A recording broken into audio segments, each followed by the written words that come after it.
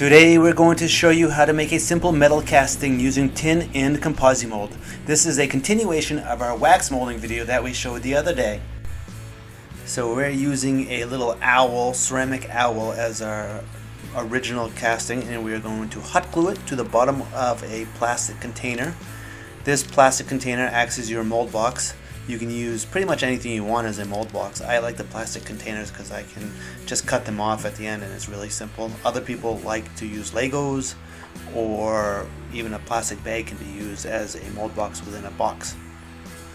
Spray your object with a little bit of bubble buster to reduce surface tension so that the bubbles don't stay on the surface of the part when you pour in the ComposiMold. The ComposiMold was melted in the microwave for about 1.5 to 2 minutes.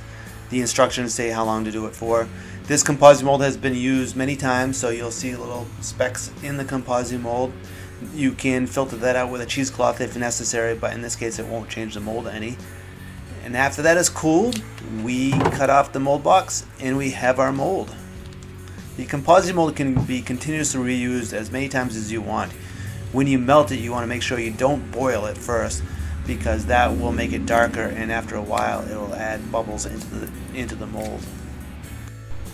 ComposiMold melts at about 130 to 135 degrees Fahrenheit.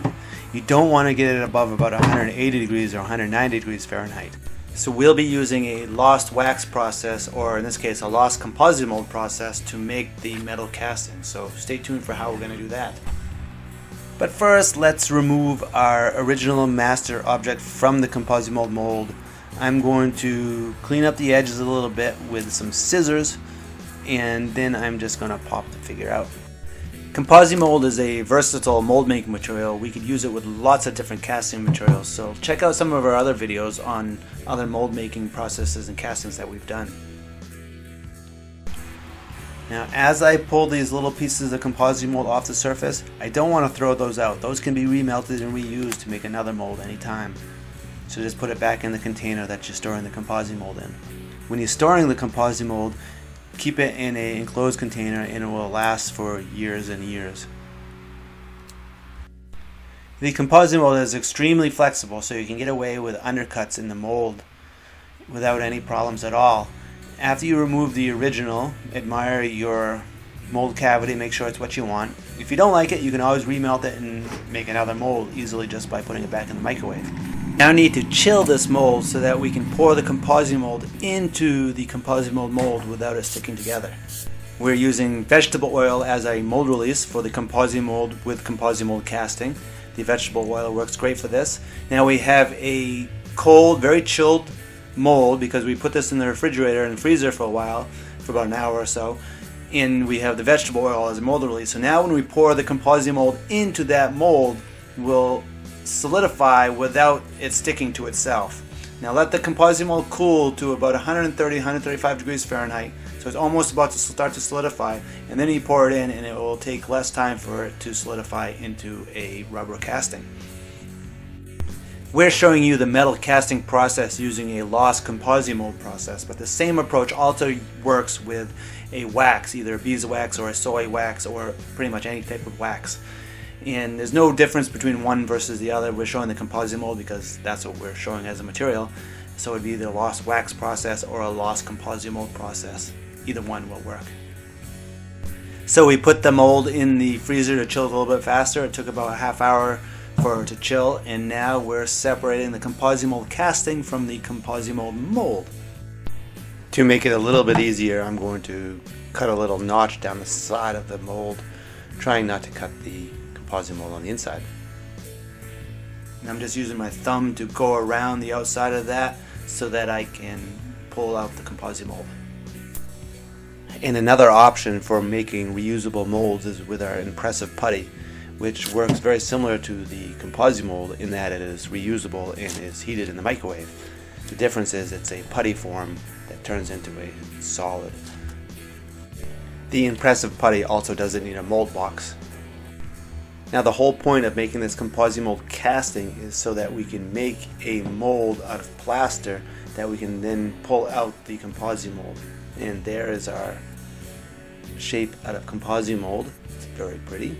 I love the glow of the ComposiMold. In this case, it has a vegetable oil on it, which makes it very shiny. Now the next step in the process is to make the plaster casting. We're going to use the ComposiMold plaster. It has an additive in it that allows it to cure faster and makes it a little bit harder. When mixing the plaster to the water, you want to have about 3 parts plaster to 1 part water by volume. You want it to be as thick as possible but still be able to be poured. Now we're adding in a little bit of the plaster additive into the plaster so it's stronger and cures faster and works well with the ComposiMold. One of these containers is enough for 5 pounds of plaster, so this will only take a little bit into the plaster at this time.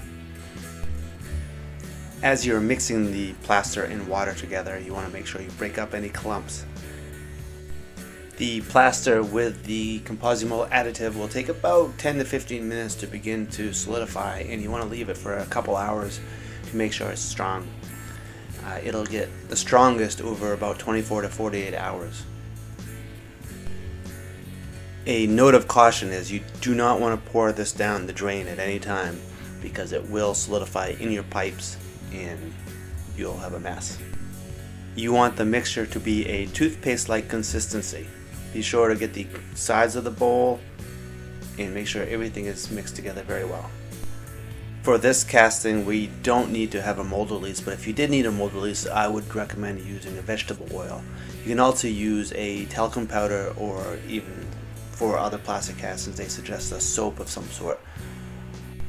Now just put the plaster over the ComposiMold casting and let it solidify. I didn't mix enough of the plaster the first time, so I ended up having to do 2 mixes of plaster, and I just mixed them together while they're still in the liquid form.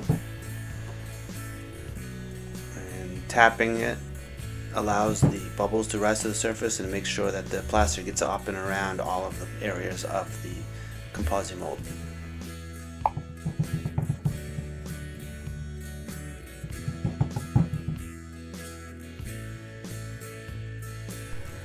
I let this sit for over a day to allow it to be completely cured. Now I'm just going to pull out the plaster from the mold box and we'll then be ready to do our lost wax, or in this case lost ComposiMold process.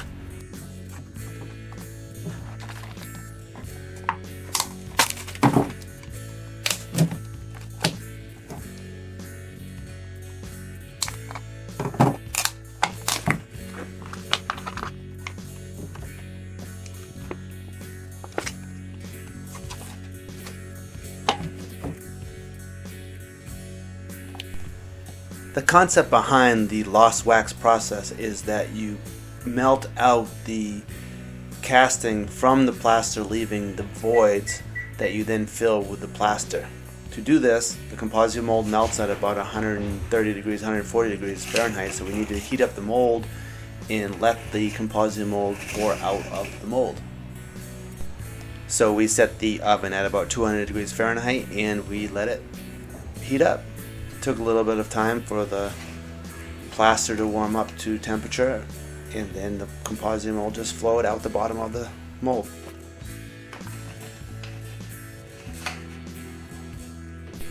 Here's the ComposiMold partially melted out of it. We'll put it back in the oven and do it for a little bit more time until it is all finished.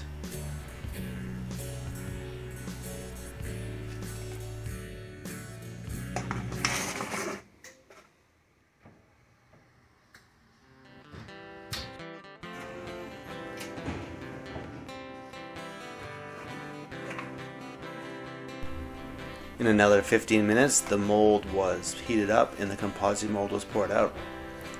We are now ready to do our metal casting with the tin. Obviously be careful, the casting is hot at this time. Don't burn yourself, and you'll be using very hot metals, so be very careful. Now tin is one of the nicest metals for casting at home because it has such a low melting point. It melts at about 400 degrees Fahrenheit and it creates a very fluid metal. The lower melting temperature means that I can melt it with just a simple torch that I have at home. I put it into a crucible and I'm going to fill up that crucible with the tin before I pour it into the mold. I'm heating up the crucible first just so that when I pour in the tin into the crucible it doesn't just solidify as soon as it hits the surface. And now I'm heating up the tin and putting it into the crucible.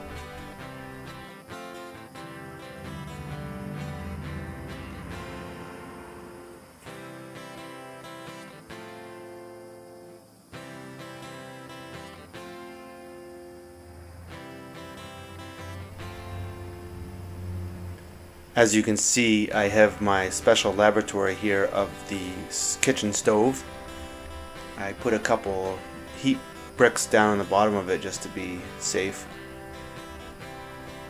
I should say at least safer.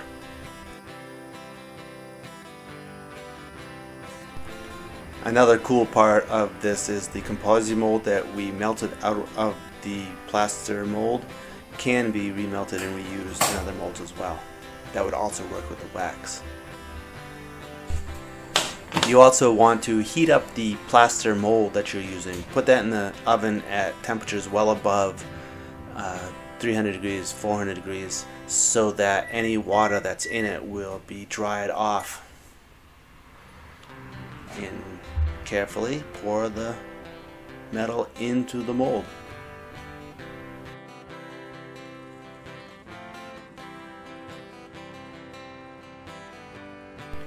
As protection, be sure that you have some type of heat gloves on. Do not touch the crucible, do not touch the plaster at this point. This is very hot. And that's the process. Let this cool and we will remove the plaster from the casting. And this is the fun part. You get to use the hammer. Break away the plaster from the casting. And it's metal, so you don't have to worry about breaking it.